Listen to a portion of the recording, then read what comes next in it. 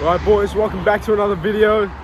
I'm on some pre-workout right now, so I'm high as hell. Getting fucking jacked, mate. Beautiful back and biceps session planned for today. Now why am I so excited for back and biceps, boys? Well, the reason is this. When we train back and biceps, we mug everyone in the gym. I don't care how big they are. I don't care how shredded they are. They're gonna get the classic Cam Lobo 04 mog. That sounds like ego. That actually brings me into the topic for today's video, which is about lifting with safe form versus ego lifting. We often think when you ego lift, you're not actually lifting with safe form. I feel like I'll be the first one on YouTube to kind of dispute that.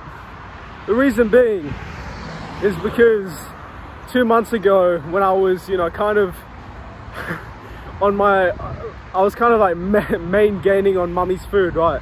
Curry and rice and shit. And basically I've talked about this, how I expected to keep adding weight onto the bar every week. And definitely wasn't a lot of weight, but it was, some kind of weight occasionally. And basically whenever I lift that new weight, it would look like it's safe form, yet I'd still be ego lifting. Like the bar would travel in a straight path.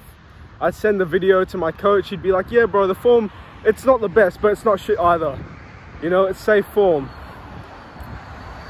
So then why do I say I was still ego lifting? Well, the reason being is because just because your muscles can handle a new weight doesn't mean your joints, ligaments, and tendons can. I've experienced this firsthand. About, when was it? We're in November now. October, August, October. Yeah, around August is when I hate to say this, because whenever you talk about injury, you sound like a bit of an idiot for getting the injury in the first place. But essentially, I kind of like half injured my right knee because I thought I could keep adding weight onto the bar because, I felt like my muscles were ready for it. I could lift the weight with safe form.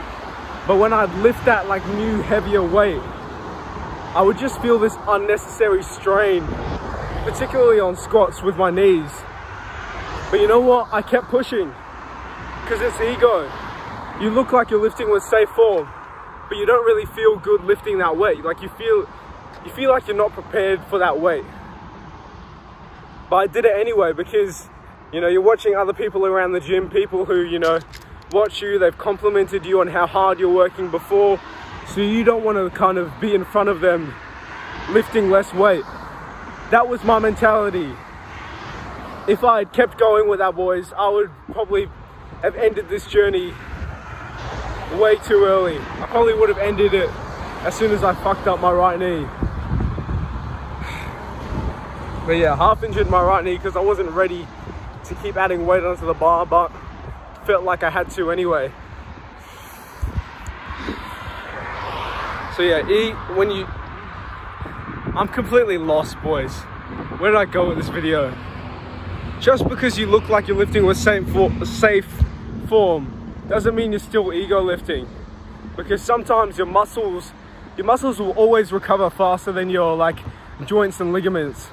So what you might find yourself in a position where you feel like you can lift more weight, and then you lift that weight and you don't really feel good lifting it. Like you're feeling like unnecessary, maybe like clicks and strains in places you shouldn't be feeling those things. But yeah, make sure that you're not just lifting with safe form, that you're also, how do I say this, lifting with sensible form, where you're lifting a weight that you can handle, right? And this is something that I've only been able to get down pat about a couple weeks ago. Otherwise, before that, boys, I was just lifting with form that looked like it was safe, but still ego lifting, because I was just getting all this unnecessary strain on my joints and ligaments. And if you're in a peak bulk, these fucking cars are passing by. Need to get like one of those shotgun mics on the camera. Fucking truck wants to rule my video. We'll wait. We will wait. Now I forgot what I just said.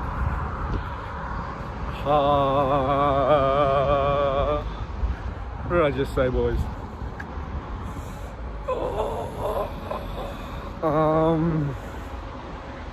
Fuck it. He's really done it here. I've literally forgotten what I just said.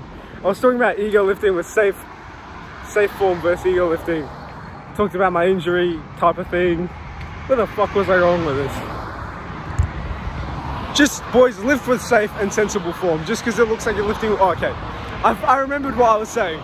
So if you're in a peak bulk, right, and you've got the calories to kind of build muscle, you can probably get away with lifting with safe form, but still kind of pushing through those, you know, joints, that unnecessary strain on your joints. But if you're cutting, boys, like I am, like I have been these past couple months, you just don't have the calories to be able to afford that unnecessary strain. So you've got to be safe, and you've also got to be smart with it. I feel like that's all I wanted to say. Back and I'm looking kind of small from that angle. Back and biceps, getting fucking jacked, mate. High on pre right now. Let's get it.